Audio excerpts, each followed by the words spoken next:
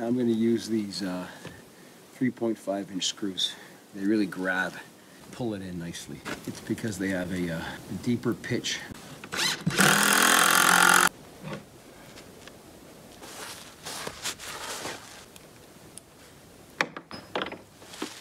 The heck? I dropped that. Could you pass that to me? You dropped this. Yeah. You want it? Yeah. Thanks.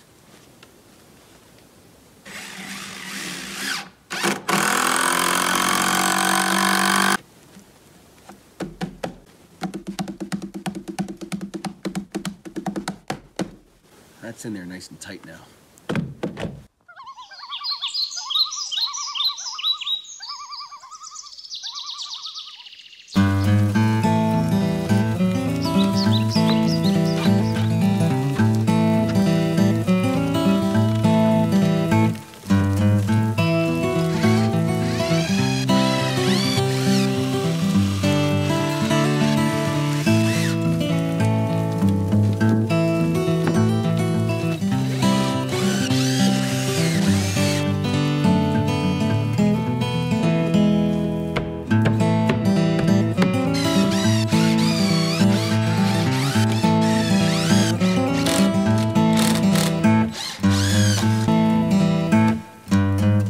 That gable, baby.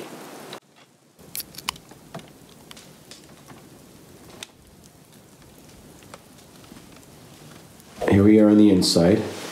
I removed most of the scaffolding from above.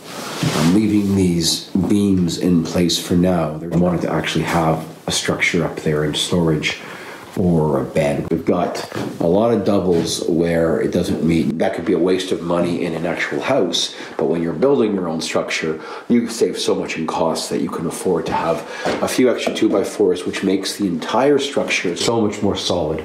I had to have it cut down to sheets that are 2 feet by 8 feet, as opposed to an entire sheet that's 4 feet by 8 feet, just so that it's easier to walk it in.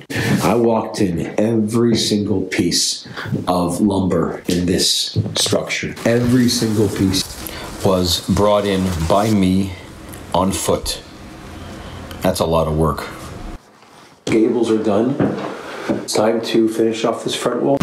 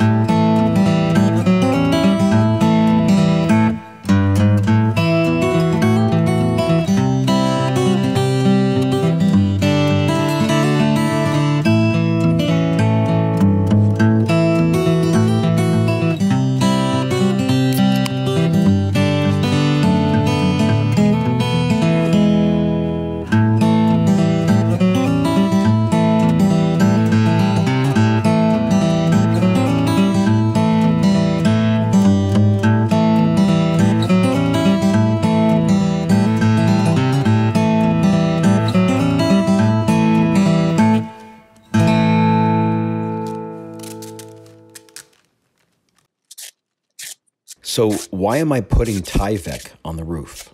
Well, I had a choice to make, and I knew that it wasn't going to be raining much for the next several months, and I needed something to cover the OSB that is not only breathable, but also acts as a moisture barrier, protecting the OSB from the snow as it melts when the sun hits it. I knew that if I could just get through the winter, then when the spring rolls around, I would put something more permanent on it, either a metal roof or possibly shingles that I will use from any of the pine and spruce that I am cutting down, debarking, and letting season throughout the winter and the following spring.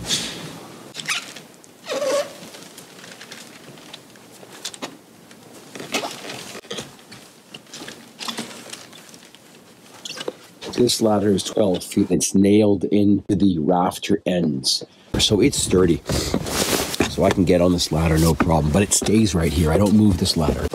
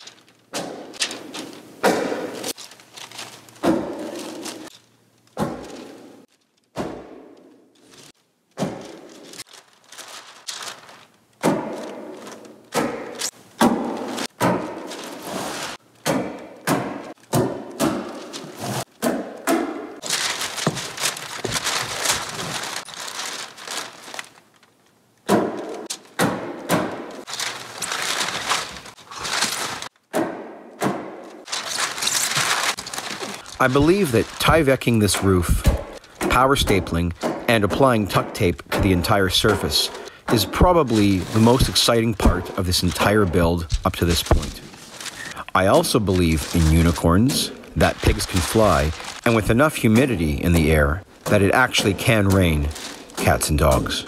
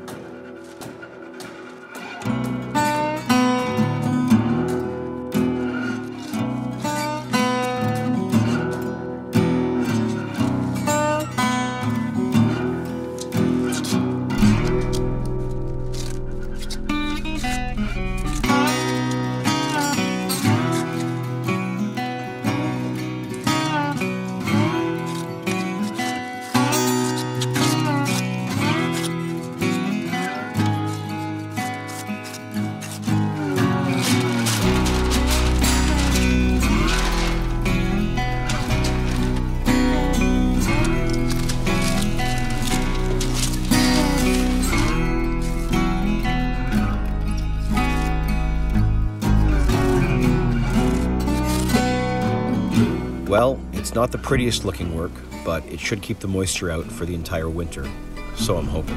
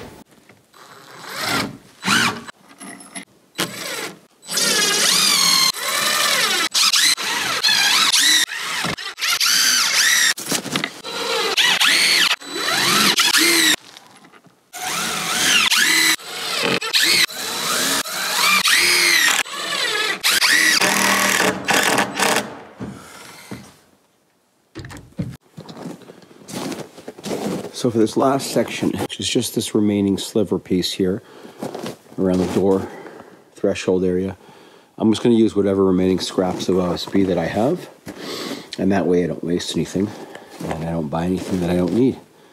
So I'm going to be just measuring it, putting it in place and marking it.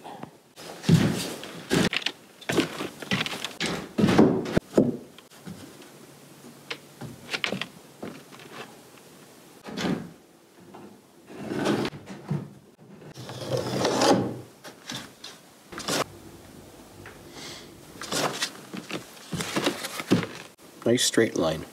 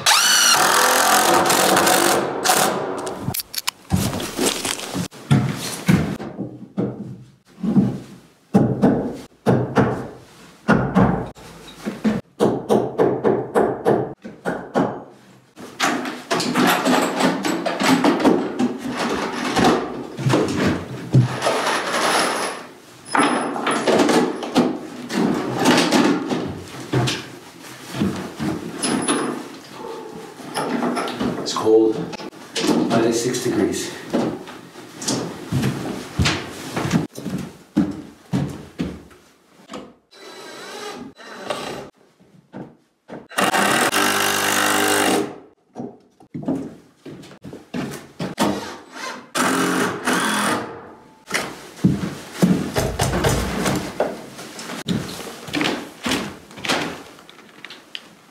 Much better than toenail it in from this side, and then on this side I can go straight through. There's a bit too much of a gap between the pieces of OSB, and I just like to put blocking in between for those large gaps. The tight seams are fine.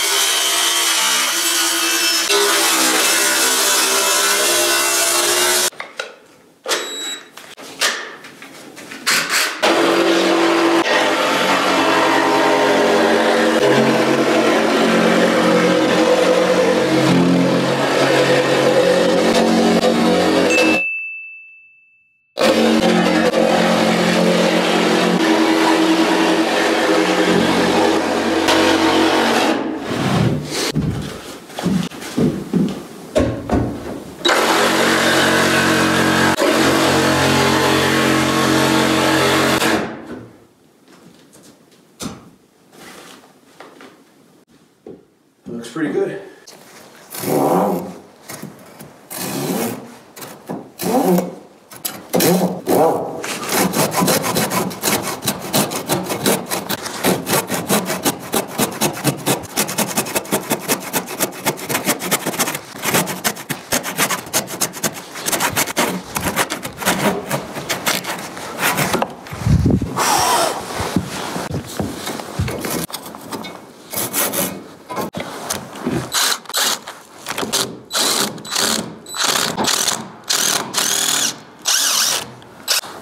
I knew there was one hidden in there.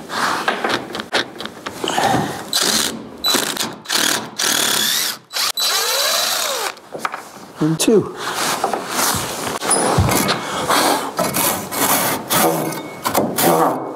Tom! Tom!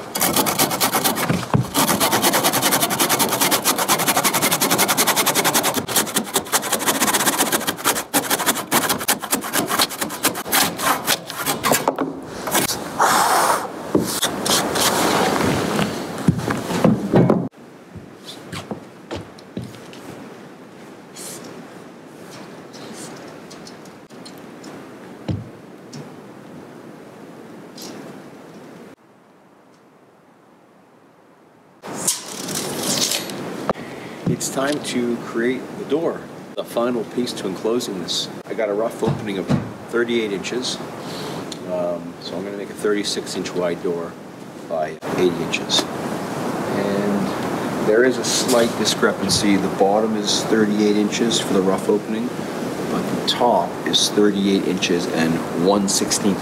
And that's not bad for somebody who's not a regular framer. So I will have to, of course, use shims to bring it to plumb. The other consideration is what I might do, because this door is going to be quite heavy. I might use gate hinges and hang it from the inside so that it is not going to have a hinge cutout on, actually the hinge will be on this side here. Yeah, I feel more comfortable because I've made a door before, very heavy doors with gate hinges, and they hold up really well over the years. I've had ones that have a clearance of almost nothing. I made one for a studio, soundproof, so it had to be very tight tolerances. And 4 years later, that tolerance was still the exact, it was floating off the floor, like barely, and this was a heavy freaking door. Heavy, like over 100 pounds. So I think I'm going to do the same thing with this door. Thanks for joining me on this incredible and frequently unknown journey as I build the cabin of my dreams on my very own private and secluded 40 acres in the beautiful northern Canadian wilderness. As always, if you enjoy this content, please hit the like button and consider subscribing so that you can be notified when any new videos are released. Until then, the future is unknown, and I'll see you there.